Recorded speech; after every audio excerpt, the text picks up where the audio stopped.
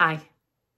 I like to believe that most people are generous, honest, gentle, nice people, just going about their business the same way that I do.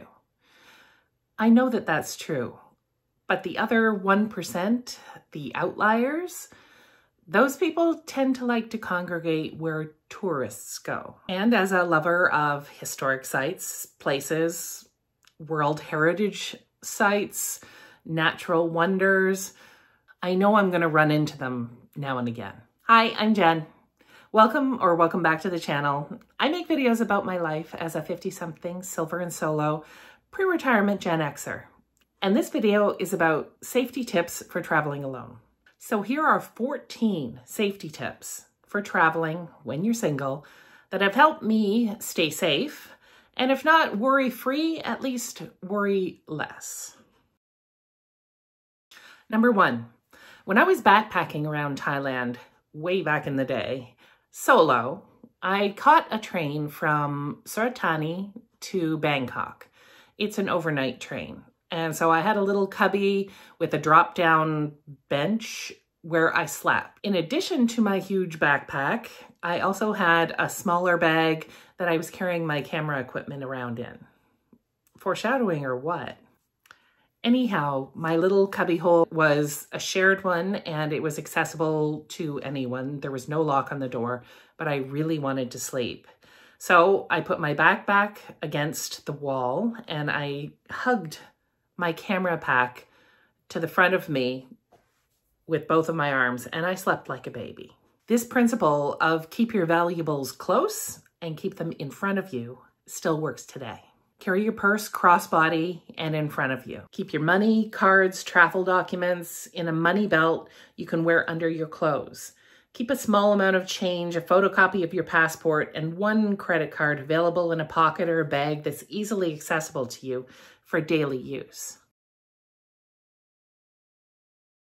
Number 2, for even more security when you're paying for things, set up and use your digital wallet on your phone. Check before you go, but most countries now, post-pandemic, all have mobile payment technology in place. It's easy because you've already got your phone already close to you. It's either in your hand or in a pocket or a zippered area that you can get to very quickly. No more fumbling around with grabbing things in the bottom of your bag or showing people how much you've got. Just tap and pay. Check with your phone manufacturer for steps to set it up and secure it, but it's really easy. My parents, both in their 80s, use it and they love it. Now, will there be places that do not accept the mobile pay technology? Yes, absolutely. You should always have a small amount of cash and a credit card ready for use. But in today's age and in most touristy spots, mobile pay is the way to go. Number 3, while we're talking about keeping money and valuables safe, don't bring anything on your trip with you that you wouldn't mind losing. Designer purses, watches, and jewelry are lovely, but do you really need to bring them with you on your trip? Designer anything and blingy anything are literally meant to catch the eye and announce that you can afford nice things. I mean, making your sister-in-law or your neighbors envious of your brand new purse is one thing, but showing off to a thief who may covet the same thing is something entirely different. If you have to bring something expensive or flashy because you're going to a wedding or a posh event, then keep it under wraps until the time of the event and try not to show it off. Number 4, schedule your departures and your arrivals in daylight. There's nothing worse or scarier or more stressful than arriving somewhere new that you don't know, you've never been before, you don't speak the language perhaps, and you're not quite sure where you're going, and it's also dark out. Know ahead of time how you'll get to your hostel or your hotel. Pre-book an airport transfer or know ahead of time where the taxi stand at the airport is. Number 5.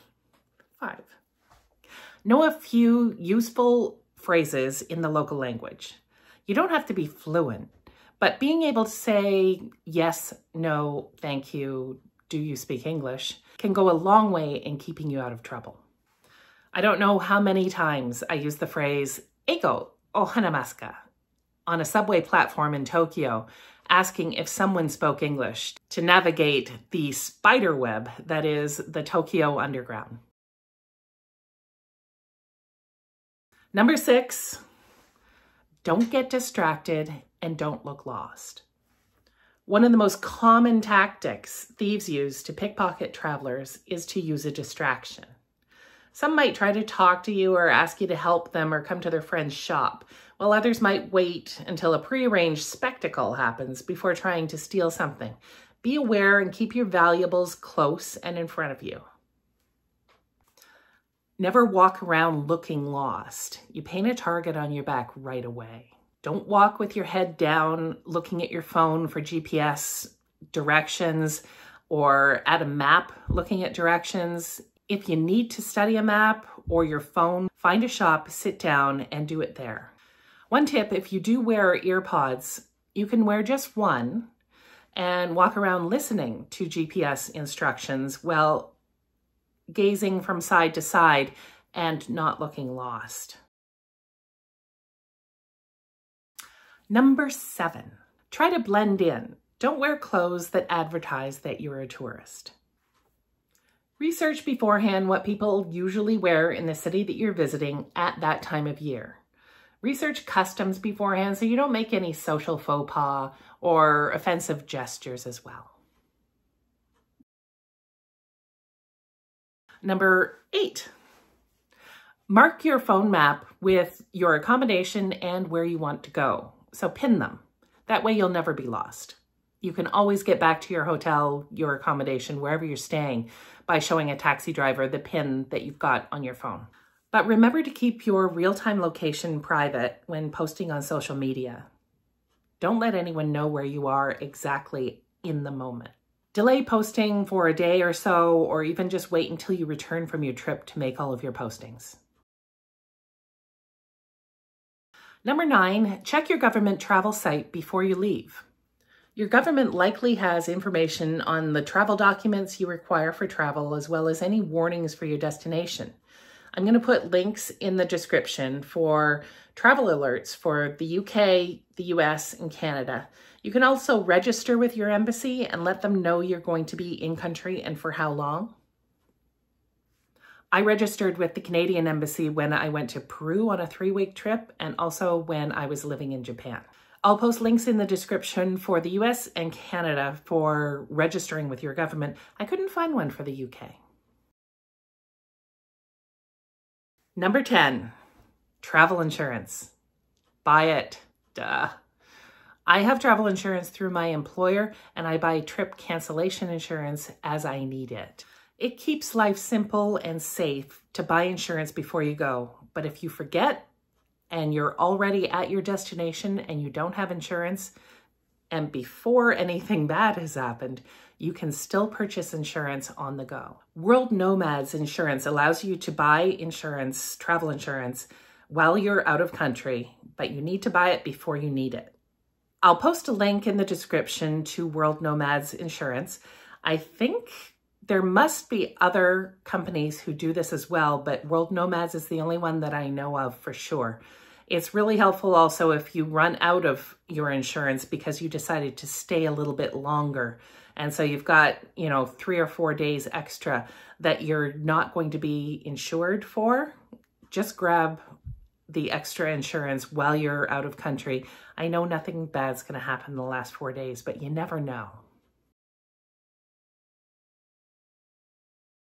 Number 11, I'm running out of fingers. Don't tell people you're alone. As a woman traveling alone, I've often been asked, where's your husband, your boyfriend, your partner, your kids?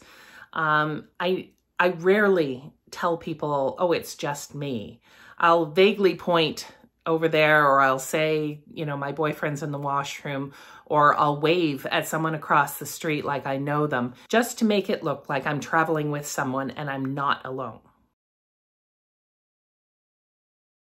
Number 12, Have a plan and share it with someone at home.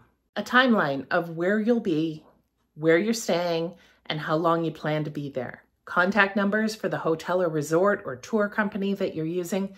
Check in with friends and family often, or even at predetermined times. If something terrible were to happen, you'll get help faster if someone knows where you were supposed to be on that day.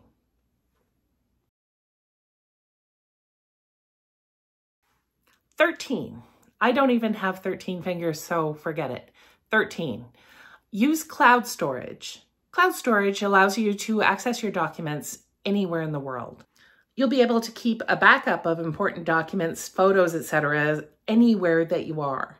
Microsoft OneDrive, Dropbox, and Google Drive are examples of cloud storage.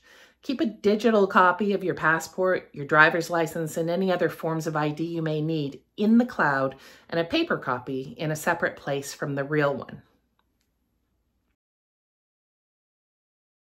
And finally, number 14, use a VPN.